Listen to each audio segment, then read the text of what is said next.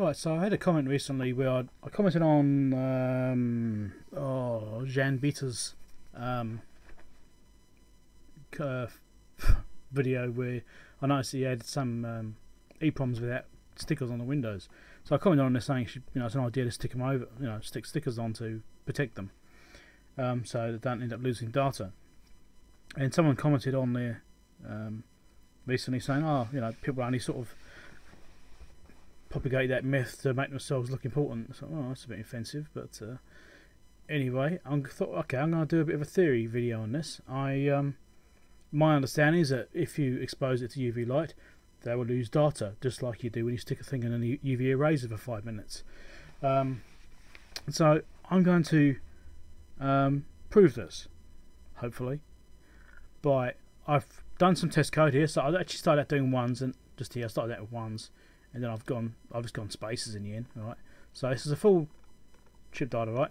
It actually overflows because I've got too much data in there. Goes down to FF0, then that's where it's actually supposed to end. All right. So it actually overflows, but because I was just doing pastes. All right. So I've programmed the chip, and I've just proved that here. Let's get back up to the top. It's a bit laggy, this program. This program's quite buggy. It's not the best, but anyway. So because I've got it overflowing, it's just saying this is warning, but don't worry about it. It doesn't check past what the chip can hold. Alright, so the chip data and what's in this window match. Okay, so the data in the chip is the same as this. Now I'm going to save this. Yeah,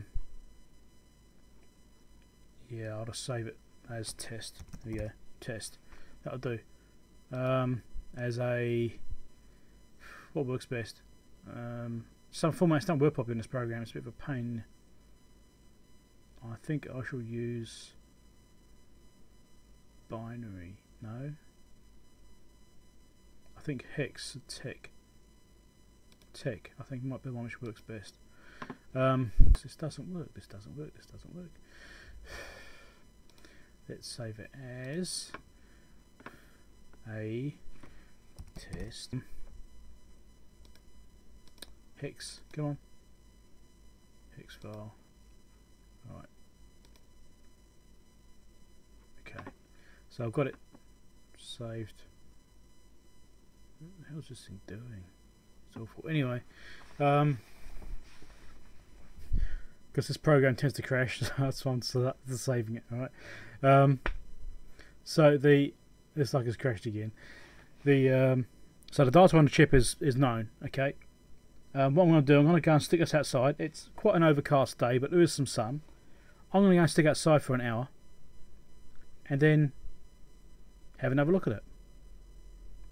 See if it's changed. See if it's lost any data. Okay, 1 hour outside in the sun. Alright, so full sun. If it's sitting on your desk and the sun's coming through the window, it'll be exactly the same. The sun's on the other side of my house, so I don't get it here, but I'm going to put it the other side. Alright, so I'm going to go and do that, and we shall see what happens. I'll do it for 1 hour. Then if it's nothing changed, I'll do it for another hour. Nothing changed, I'll do it for another hour. It might take me a couple of days because I've got to go to work, but yeah, we'll see how we go. Okay, so this took a bit longer than I thought.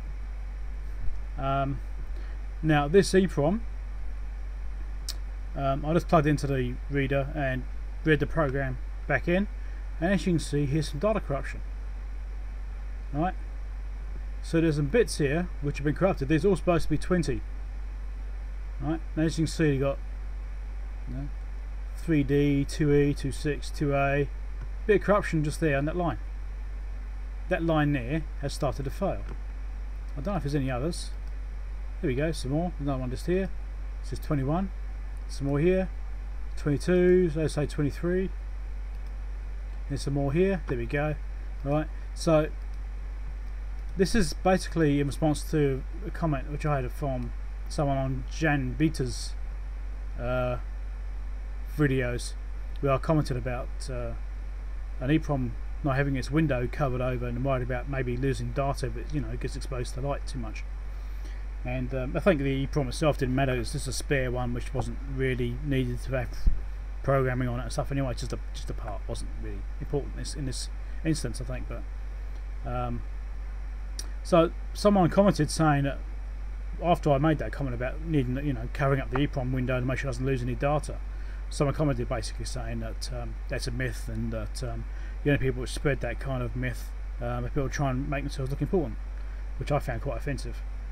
You know, I'm just trying to help him to, you know, Jan Vita, to not accidentally have EPROMs which have corrupted data or partially erased or something, you know, unwittingly, you know, having that happen.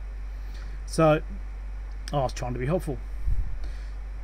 Anyway, this guy was basically saying that it takes years for ambient light to erase an EPROM. Well,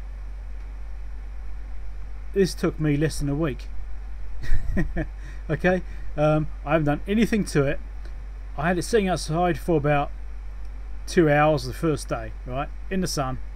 Nothing happened. Okay, second day I had it sitting on a windowsill in the sun. Nothing happened. Third day, nothing happened. Fourth day, nothing happened. This has been 5 days, and now we've got some data corruption.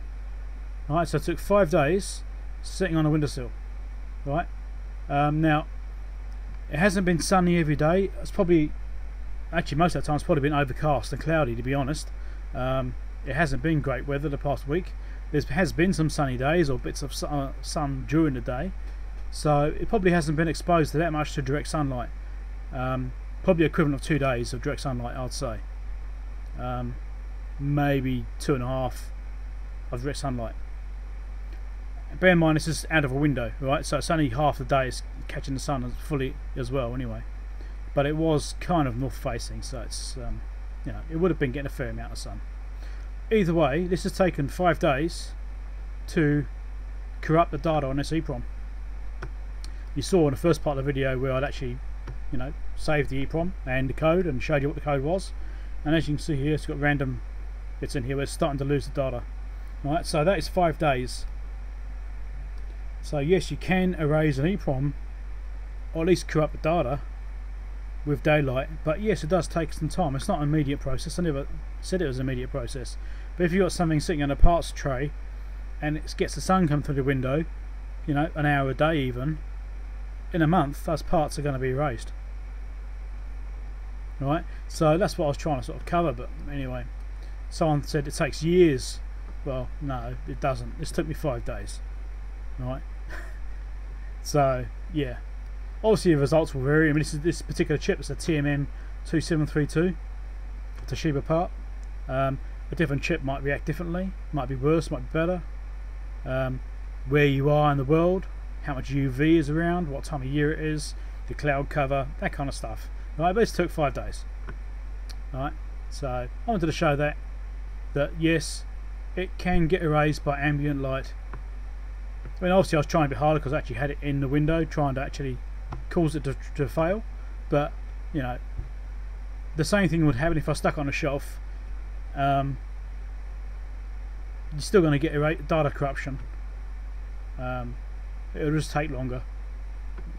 You know, not years certainly, but months. And I don't want to make that long. Anyway, so there you go. I'll sort of show you that and dispel that myth that it doesn't actually happen. Yes, it does happen. So have a good one. Catch you later. Remember to subscribe. Bye.